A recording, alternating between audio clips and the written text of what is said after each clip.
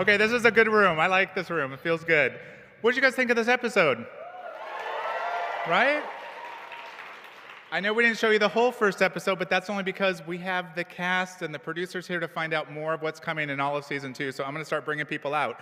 First up, executive producer Darren Swimmer. Hey. Executive producer Todd Slapkin.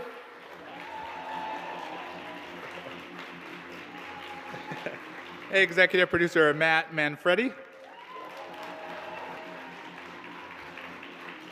Executive producer Phil Hay.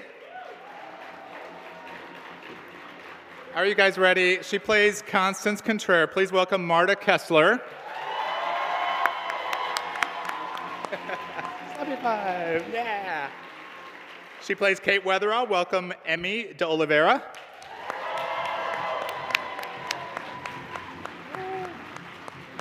Five. He plays George Sticky Washington. Welcome Seth Carr. All right, Seth. And he plays Rennie Muldoon. Welcome Mystic Insco. Yeah. And you guys, number 2 is here. Please welcome Kristen Shaw.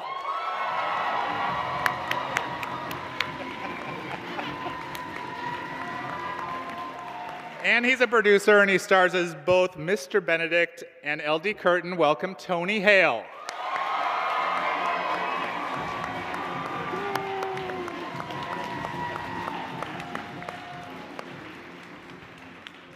Okay, I'm jumping right in because as you guys all saw, the show really, boom, stuff happens right off the bat.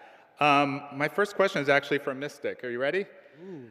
So there's so much in the show that everybody can relate to, and we see that he's concerned and he feels feelings because he hasn't heard from Sticky while they're away. Can you talk about that and what he's going to do to try and resolve that situation? Yeah, so Rainey, like in between season 1 and season 2, he's just been chilling with his paramour. He's in his happy place, basically, but he does really miss his friends. So in season 2, he reunites with them, and it's all a really great time. But everything goes awry after Mr. Benedict and number 2 are kidnapped. Okay, all right. Marta, since Constance has been living at Mr. Benedict's home, how has that been for her? Has that been a good experience for her, or how would you describe that? Yeah, I think that she really likes being at Mr. Benedict's house, and she has enough people and books and things, and I think in season 2, she gets more confident in the company. I mean, she's confident enough, but she gets more comfortable in the company, and she just doesn't want to show it. Okay. How challenging is it for you, Constance, to not smile? Because you're smiling a lot already on this panel, but in the show, she does not really smile a lot. Yeah, she didn't really smile a lot in season 1, but we're going to see in season 2. Spoiler. I know. She smiles. Seth, let's talk about Sticky for a minute. What has he learned over his time away that'll maybe help them in this quest to save Mr. Benedict and number 2? One of the things I would say is not be so antisocial. In the first season, Sticky was really reserved into himself. So in the second season, we can see Sticky like really work as a team with people rather than being a one-man show. Okay. And Emmy, I know I'd like a magic bucket. I think everybody want a magic bucket? Right? But my question is first, what do you think Kate's instinct is first, right off the bat, when they hear about this kidnapping? What's her instinct to go into action? I think Kate's first instinct is always to just run off and fix it herself. So the second she hears something's happened, I feel like what's going on in her head is, okay, how do I fix it? I mean, she's always looking for solutions, as I think that's just kind of who she is, you know? Yeah. How much do you think all your characters have changed from season 1 to season 2? Do you think they have changed? Oh, yeah. Definitely. Yeah, definitely. Rainey, particularly, he's grown more confident. Sticky is still smart, so that's a plus. Yeah, Kate's slowly learning to work with other people. Okay. Marta? And as I said, well, Constance is feeling more comfortable in the company, but she just hides it behind her comfort mask, and she feels comfortable when she's being Constance. So, and there's a lot of changes for everybody in season 2, I think. Yeah. And as we saw in the part of the episode that we saw, the kids aren't really going to have Mr. Benedict or number 2 around, at least at the beginning, because they're not there. How are they going to pull all this together without that guidance? Do they? I mean, it's pretty hard. They might not. It might end horribly. Yeah, we never know. You've only seen the beginning. You have to Little watch bit. to find out. Okay. Does the season finish? I mean, Yeah. Kristen, so number 2 we know has a lot of skills and talents, and we saw a little bit in here. She can also saw logs. We saw a little clip. Talk about shooting that. What was that day like for you? I don't know how many logs you actually had to saw, or can you talk about that for a minute? Yeah, that was exciting. In that scene, we got to train with a professional log sawyer. A lumberjack from. Yeah, lumberjacker. You say log star? Well, That's now I pretty cool, am. I said log sawyer, but a log star from Minneapolis who looked like he was in a black death metal band from Norway. And I can't remember his name, but I have to look it up. And he was wonderful, and he is actually in that scene. He's the winner. But he, from Minneapolis, and so we learned how to like go back and forth, and Mame and I have a good rhythm together. But that scream, I'll never forget it, because James Bobin directed that episode, and I think he made me do that scream like 15 times. He's like the Kubrick all of a sudden that day, like so torturous. Like he's one of my favorite people on earth, but. And we mixed in just a touch of Falcon with it. Yeah. Yeah, Oh, there's you a did? tiny bit of real Falcon cry mixed in gently. Oh, I kind of thought that You I should have told did that James on that, my and he own. wouldn't have had you do it so many times. Guess TV's not real, huh? Let me ask the producers, in the writer's room, when you're thinking of these things that you could have your cast do, is there like a laundry list of things? Like who wanted to see Kristen saw some logs? That's a Matt Manfredi. I was sending them videos all summer of professional lumberjacking competitions, and I was like, this must find its way in somehow. All 4 of us have some bizarre thing that we've all tried to get in some show or movie for years, and we were like, this is the home for it. For me, it's a dirigible. It's a travel by a blimp. And we get to do it this time, and I'm so excited. Kristen, let me come back to you. So we saw that number 2 and Benedict are kidnapped. How does she particularly handle being kidnapped? Not well. You can't cage number 2 without a fight. But the fight's going to be, a logical one. She's going to try to use her smarts to get out of it. But yeah, she's mad as hell. God, I'm still mad. And Tony, on the other hand, how does Benedict handle it? Especially, well, yeah. Yeah, I mean, he's so lovable that at first I think he thinks it's one of his benefactors that's bringing us to a dinner or something like that. But it's not. First of all, thank you guys for coming. Yeah, oh yeah! Nice. That is. This is so nice. Thank you. We love our show, and we really appreciate you being here. But Benedict is just, he's full of joy, and I don't think he's always trying to see the positive. Like, hey, That's the problem. it's a, Like, it's irritating me now. he's like, Yeah. it's a free ride somewhere. But then it hits him. Okay, and I love when you're playing either character. It's so distinct, but I want to know, how do you get there? Is it just once you're in hair So and much makeup? pain and trauma. Lots of trauma. Getting there, well, I will say, there's, we are very thankful to be on the show, but we're a slice of the pie of this show. Hair, makeup, production design, wardrobe, these guys are at the top of their game. So it's like, they really are. And so even even Curtin's world is like blues and darks, and Benedict's world is very warm and joyful. And so when you're kind of in the wardrobe and the wig and the set design, you can't help but kind of morph to that character. But there's little things like Benedict's posture is atrocious, and then Curtin is very, kind of tightly wound. But one thing I was saying earlier is that when Curtin talks to somebody, he's not really listening to them. He's just kind of speaking at them. And then Benedict is always engaged and actually listening and stuff. Yeah. Okay. How would you say, we didn't see Curtin in what we've seen so far, but has he changed from season 1 to season 2? Well, we think he's changed. Like this is what's baffling, is we ended our first season where we thought we solved the emergency. We thought we were done with Curtin. And then he frickin' reinvents himself as a self-help guru selling happiness. So we're just like, sorry? And Benedict, I will say, Benedict's not that joyful up top because he's kind of resentful to Curtin because he kind of took the credit.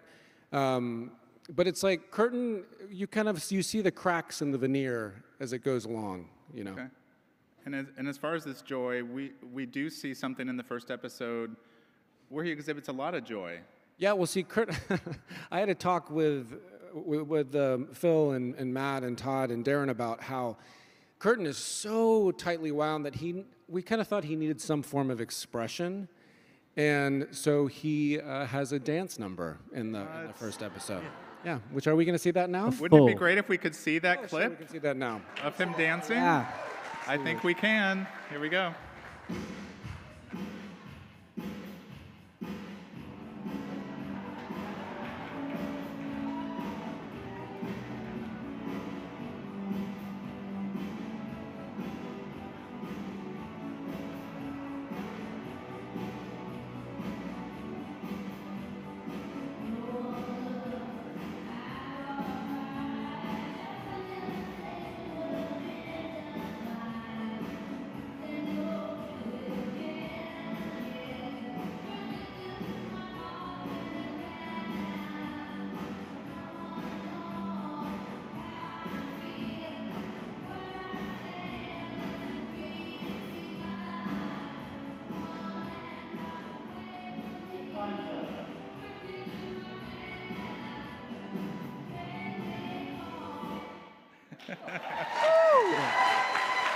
Yeah. Thank you.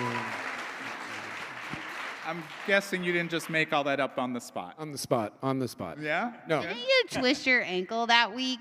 I did. The Yeah. 2 days before I twisted my ankle. So that was part of it. You were using that. I was using that. Yeah. But that was choreographed by just this wonderful lady who I'm blanking on her name right away, but she was lovely. Kristen Shaw, Kristen Shaw choreographed that. right there next to you. Thank you, Kristen. That was so nice of you. You know what? I give you the moves. Yeah. And so, but it was really fun. And I love that he has that, behind closed doors, he has that expression. And if Dancing with the Stars calls? Well, that's not going to happen. Okay.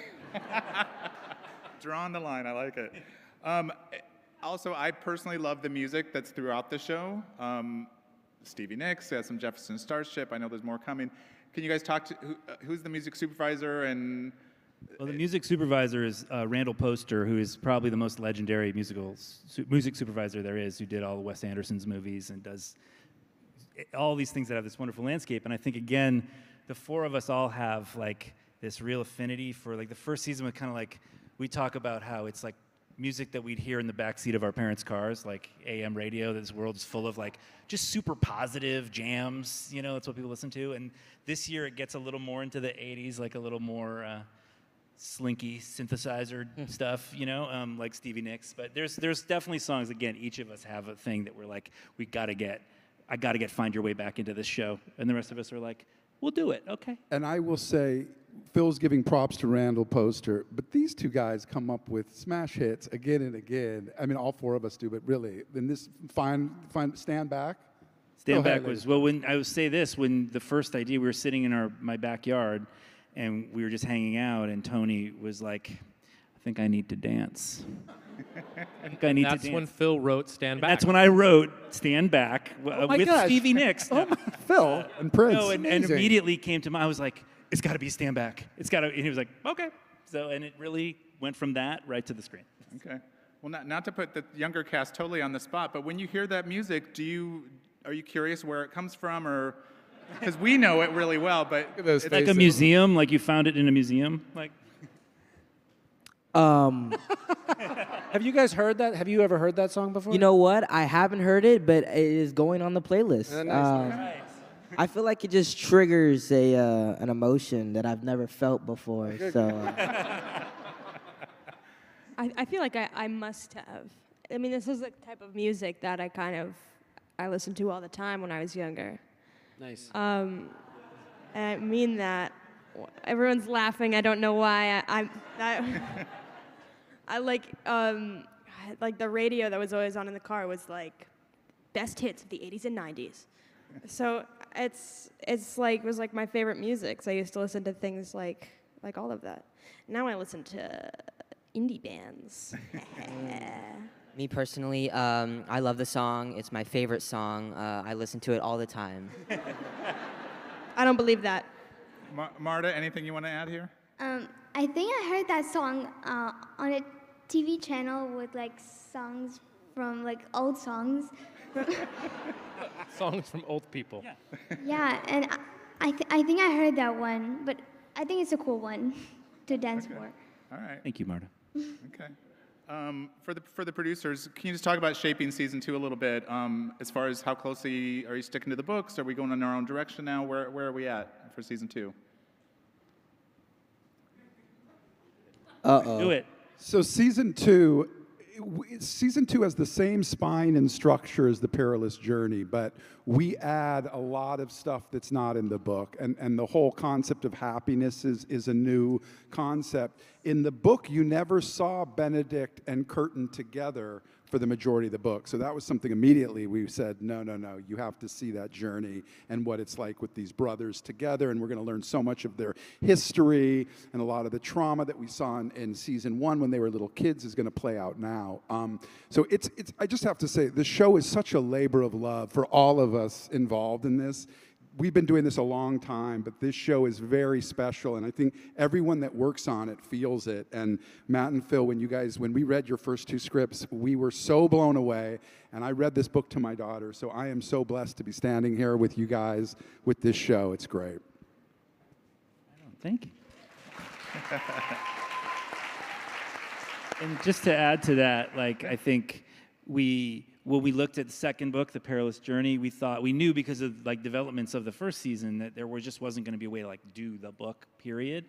But we were like, what are the things that because we're fans first of this, so what are the things that we need to see? And it was like The Shortcut, the world's fastest ocean liner, and the characters Cannonball and Captain Noland. And so those of you who know and love the book, the second book, you're going to see a lot of that in there, and then hopefully just melded with all this other stuff Todd's talking about as well that we wanted to bring to it. And once you had worked with the cast for the first season, did that shape what you wanted to do in season 2 once you could really see what they were all capable of? Did it change things at all and what we'll see? Oh, yeah. I think we all like just are so, we're so excited to see what happened when these guys all became the mysterious Benedict Society, and they're in person, like you can see, they're the most like interesting, cool people, and so we're like, yeah, they've kind of become them and the character, and it's this like amazing sort of just the combination of them. So like we're now at that stage. The fun thing about doing another season, and this is so true with Tony and Kristen, and like Tony, we always go through all the scripts with him. We talk, in a very deep level about everything. It's like we're all doing this together now, and we're kind of drawing inspiration from each other, and that's what's really fun, because we're like, oh, I can just see Emmy doing this. I could just see, Marta doing this.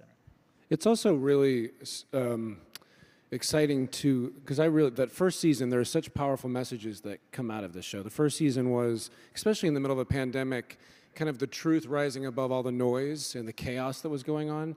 And then this season, the whole idea of Curtin selling this idea of happiness. And what Benedict brings to the table is true, authentic happiness, which is a whole spectrum of emotions.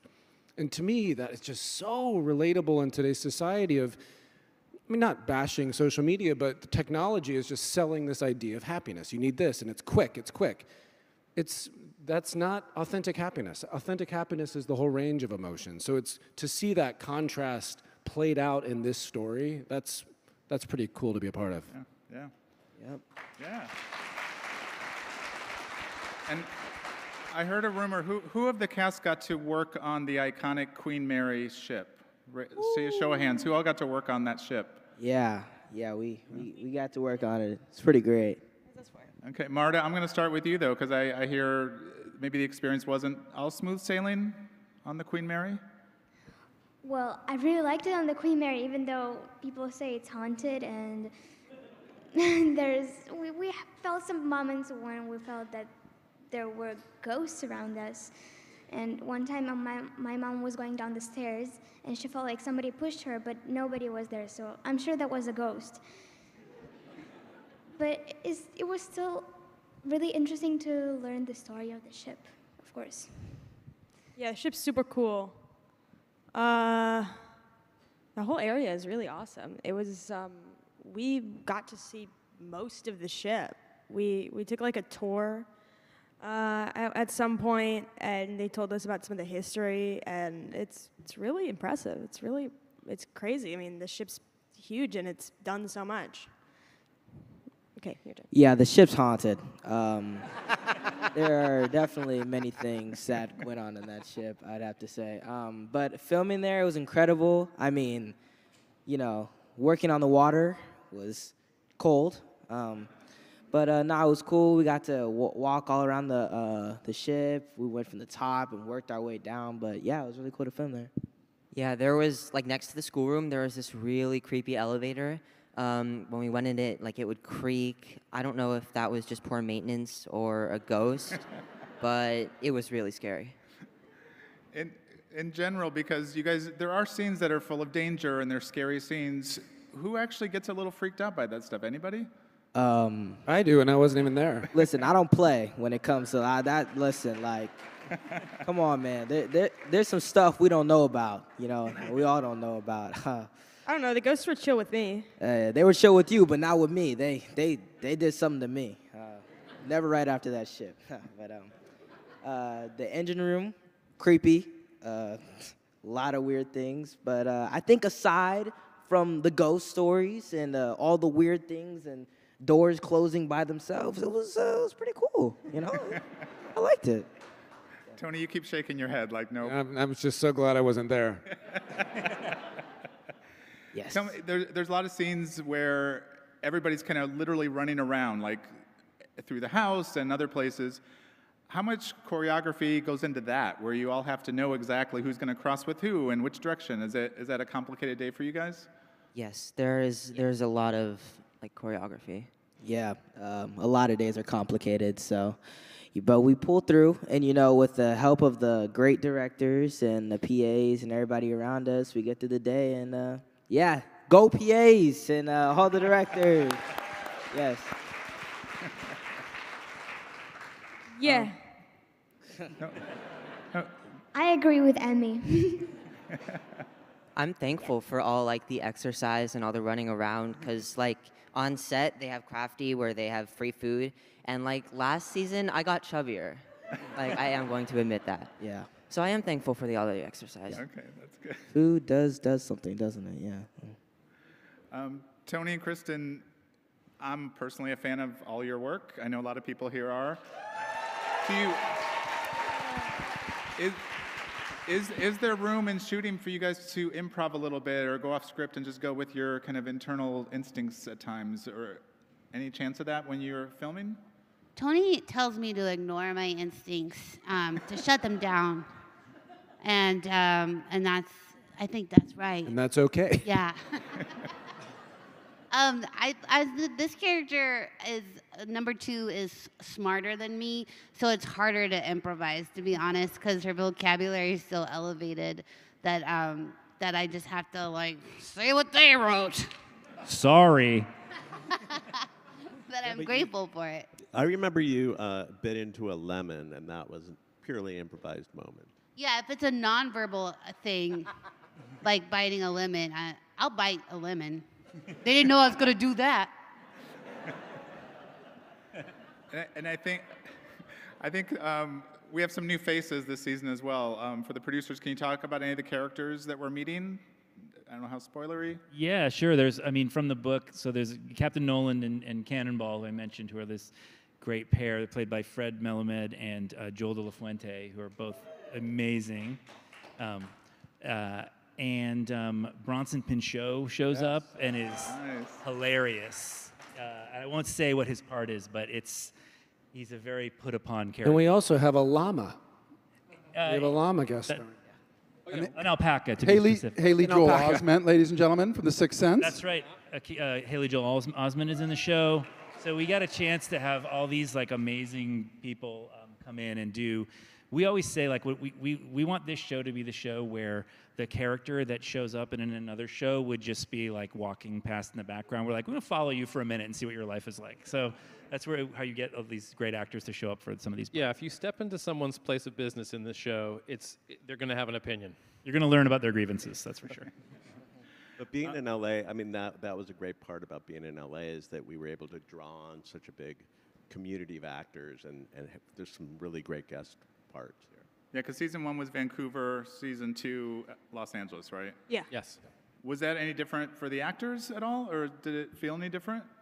Yeah, it was great because the first season we were so excited to do the show, and then the pandemic hit, and so we all went to Vancouver, and we couldn't come back home for about 6 months, and so that was tricky. But this season shooting in LA just was fantastic to be so close to family. Really great. Anyone else? Yeah. Vancouver, I love Vancouver. I like the weather a lot. It rained. I like the rain. And there were so many cool places there, but it was great being back home because I want to say here. I keep forgetting I'm not in LA right now. My friends are all back in LA, and it was cool being able to like film the show and then still be able to hang out with them because I fell out of touch with a lot of people in the first season. So it was nice just getting to be there. Hi, they're probably watching right now. Hello. Yeah, I would have to say shooting in Vancouver was, a little different, dealing with protocols and everything. I mean, everybody had a mask on. We could not eat next to each other. Somebody take their mask off and say hi, and you'd be like, hey, like, who are you again? I think it was like that for everybody. But definitely filming in LA was a lot better, closer to home for me, at least. And it's warm. It's not raining 24/7, which is a plus. I liked filming in Vancouver better because of the rain. And also... Sound like a dark group. I know. Yeah, the rain. But it was harder, I'd say, because like Seth said, all the COVID protocols and everyone wearing a mask and everything. Do you know what's wild, though, is the crew of Vancouver put together a book, and they had pictures.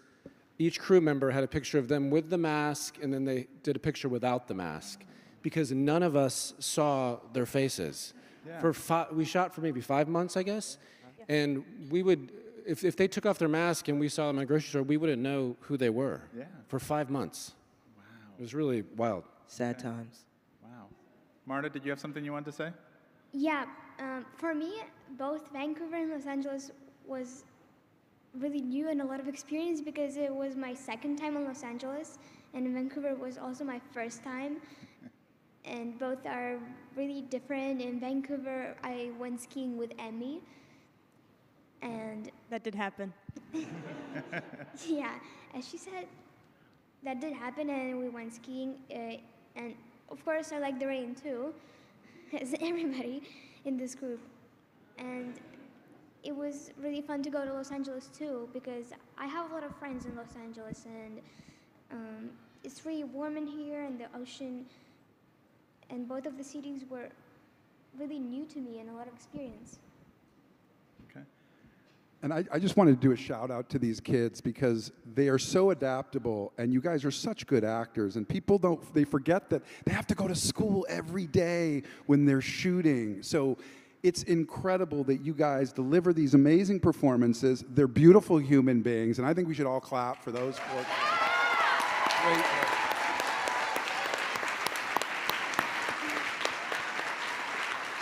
Yes, thank you. Thank you. So before we wrap up, I want to ask everybody on the panel one word to describe season 2. I'm going to start all the way at the end with Darren. One word for season 2. Adventurous. Okay.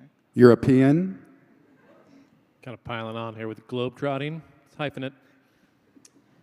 Delightful. Okay.